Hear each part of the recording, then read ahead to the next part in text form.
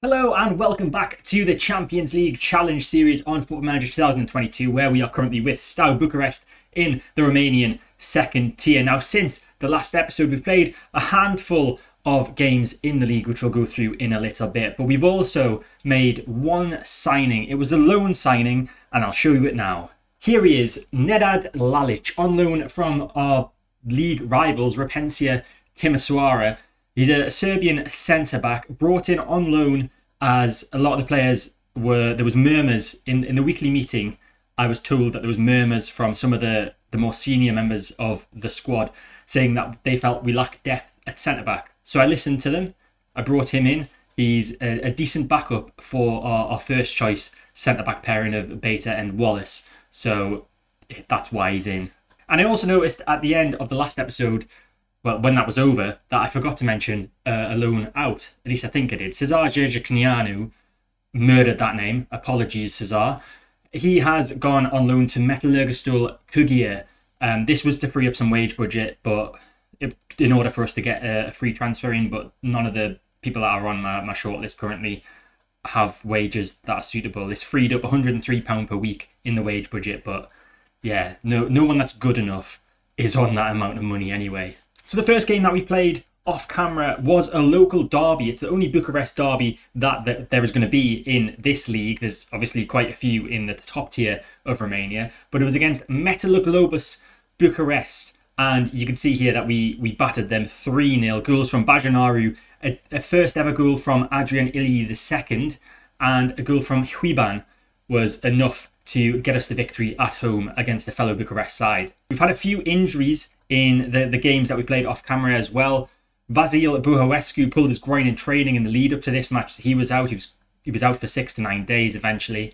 And there is one of the goals which I do want to show you. It's Huiban's goal. It's a hell of a cross and a hell of a finish to wrap up the game for us. So it's Barbulescu takes a corner. He gets the second ball in here, volleyed to the back post near the edge of the box, and Huiban with a beautiful finish to make it 3. We then faced Unirea Constanta and we picked up another victory in this one, a hat-trick for Ciperlium, the first hat-trick that I've had on this year's game so far. He's been in good form. There's bad news about him, but we'll get to that in a little bit. We did, however, pick up an injury before this game. Winger Adrian Popper picked up an injury, which was a bruised thigh. So that kept him out for between 6 and 9 days. Can't remember exactly. That was just how long it was given that he would be out for. Dragos Huiban came in for Pasionel up front because of that goal that I just showed you that he scored against Metalurgistul. And then their 2 goals, I'm going to show you them both. So this first one was caused by terrible goalkeeping, in my opinion. Ardelian gets the ball here, he plays it forward to the eventual goal scorer Niega, who shoots, and the ball just goes through the keeper's hands. Just terrible goalkeeping. And then their second goal in second half injury time is terrible defending. So it's Beta there, just decides to head it to the goal scorer. Just, yeah, terrible. We did somehow still manage to win though, fortunately. We then faced Politehnica Iași, who I think are one of the sides that got relegated from the top tier last season. Another 3-2 victory, coming back this time from 2 goals down in the first half. Goals from Zaharia and Bajanaru. Bajanaru he's been banging them in for fun. You may notice a new player in the lineup for this game. Orion is a right back. He was brought in because our usual man, who we rely on as being our under-19 player, Claudio Dinos, was in need of a rest. So Darius Orion is also under 19. He's a right back. He's not too great, but he's got decent potential. Unfortunately, he's on loan with us, so he's not a permanent player with us. But he's been brought into the first team for moments when Claudio Dinos is not available. And the reason for us looking to perform a lot better in the second half of this game was a formation change and tactic change. So we went from our 4-4-2 Route 1 style to the 4-2-3-1 with wing play, and that completely turned the game around. And after this game, we found ourselves all the way up in 3rd in the league table.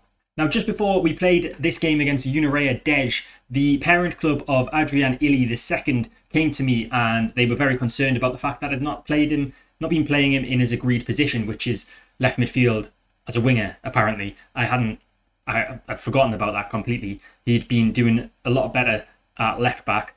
Since then, they've said that they'll recall him from the loan if we don't play him as left midfield. So I've not really been able to play him because we have better left midfielders than him. But in this game, we somehow managed to escape with a draw. It was a bit of a goal-mouth scramble for the equalising goal from Passionel, but we got it and we continued our unbeaten run.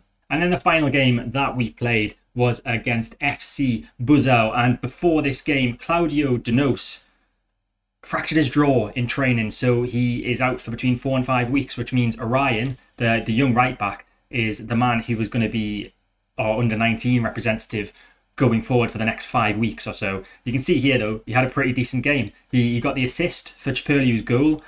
We took the lead, but we couldn't hold on to it. Costosia getting an equaliser for FC Buzău, but still remaining unbeaten as we head into today's games. And another bit of news on Claudio Donos. We've actually signed into a professional deal, a 3-year contract. It's on £140 per week. That shouldn't be an issue as long as we get promotion this season. Our finances they're not great, to be honest. We're slightly overspending on the wages now thanks to that professional contract that I've offered Donos, and our balance is not too great either. And then heading into this game, the first of today's games against Hermannstadt, Bogdan Ciperliu got injured. He tore his knee ligaments in training. He's out for between 3 and 5 months. I believe he's our top scorer. He should be our top scorer. He's scored a load of goals this season. Yeah, he is our top goal scorer. He's out for quite a long time, so we're going to have to try and get by without him. But as I said, today's first match is against Hermannstadt. It's two of the better sides in the league, ourselves and them. They were expected to finish top, I believe, at the start of the season. They were relegated from the top tier last season. And you can see we're 5th currently in the table on 15 points. They are 2nd on 16 points, so victory can take us above them today. The team who are top, Concordia Chiajna, have a game in hand, so by the end of that game in hand, they could end up being 5 points clear of anyone else in the league. But we just got to do what we can do.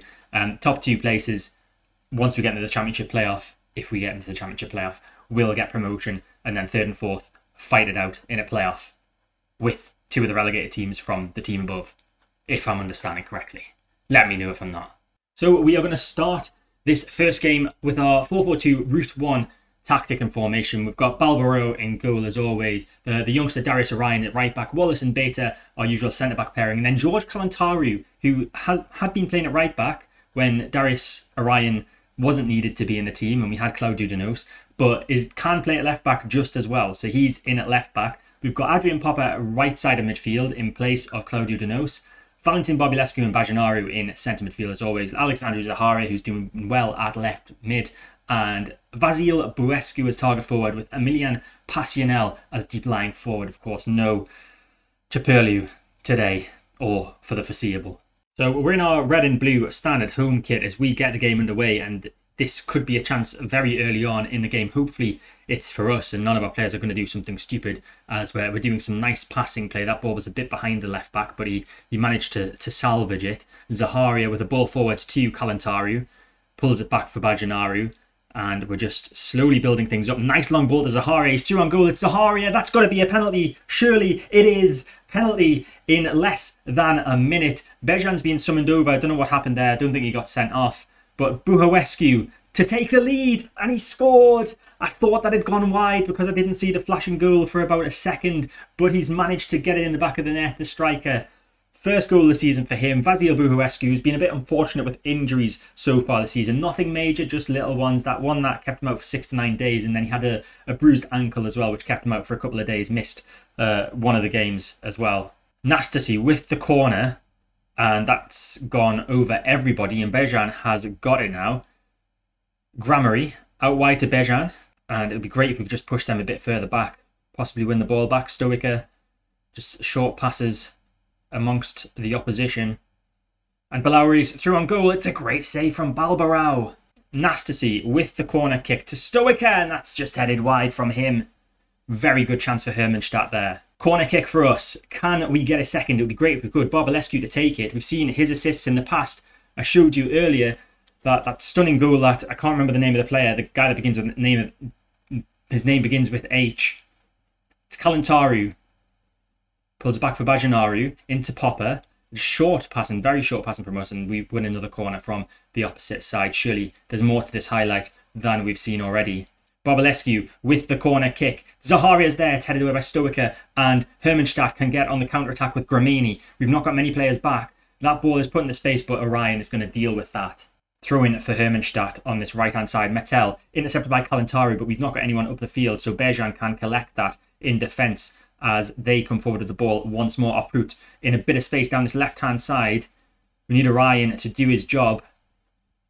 Pull back to Nastasi now below. Ball into Petrescu with a header. It's just over the bar from him. Hermannstadt have had way better of this game than we have, but they somehow still find themselves one goal down. That could change with this highlight though. Mattel with the ball into the box.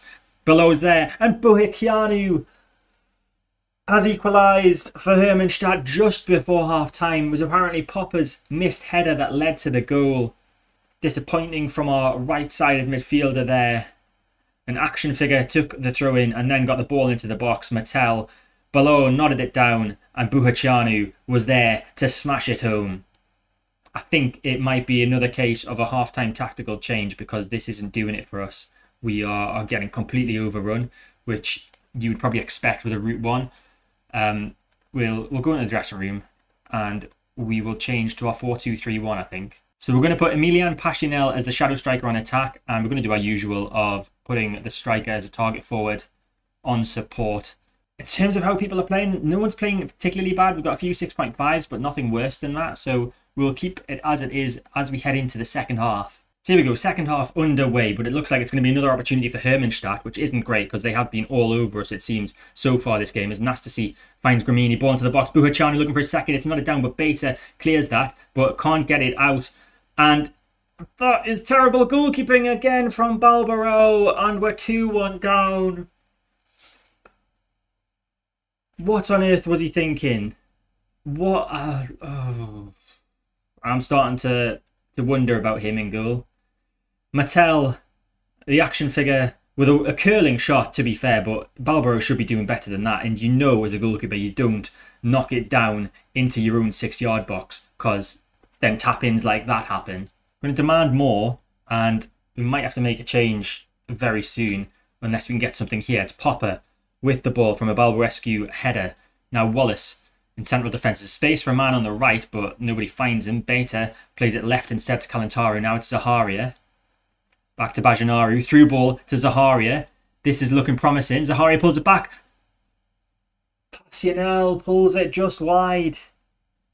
Much better play from us though. More of that, please.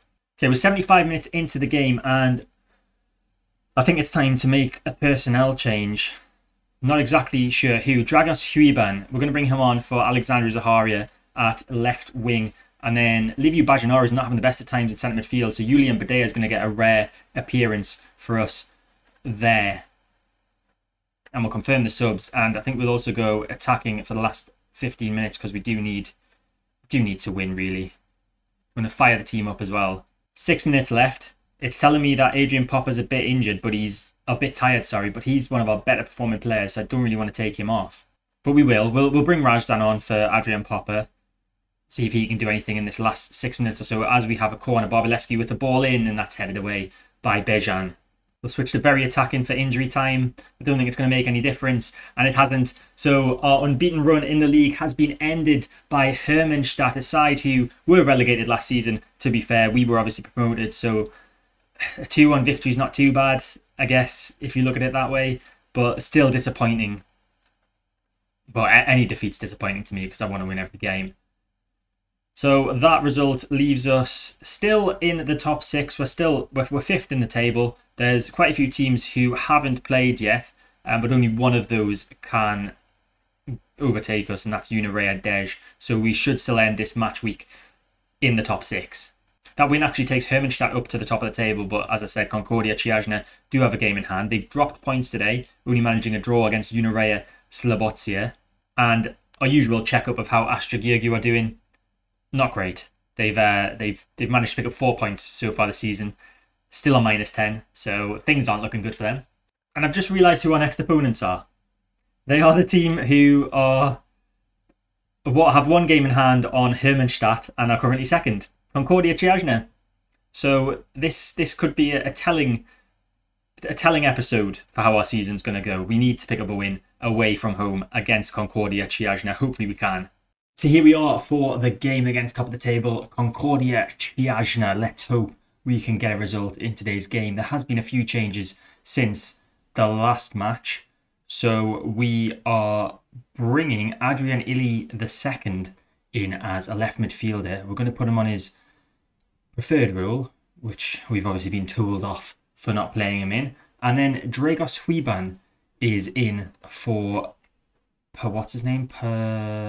Passionel up front. So Passionel was our second under 20 player in the side. That's the reason Adrian Illy's come in at left midfield to become that second under 20 person, which meant we could bring in Dragos Huiban, which is the change that we wanted to make. So we're going to go route one still. We've still got the youngster at right back. We've still got Balbaro in goal. We're giving him a couple more games. If he doesn't improve, then we'll think about changing him.